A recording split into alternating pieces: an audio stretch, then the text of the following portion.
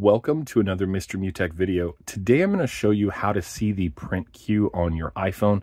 Basically, when you go ahead and use an app and then print up an item on that app or a web page, you will see a pop-up that has the print queue or the current item being printed. But what if you get a backlog of print items and you cannot see the print queue? It's kind of odd because iPhone doesn't actually have an obvious place to look, but I'm going to go ahead and show you where we can add this and then see it quite easily and quickly on our device. So go ahead and pull down from the top right to bring up the control center on your iPhone, and then go ahead and long press anywhere where there is not an icon, and you're going to see the option for add a control pop up here.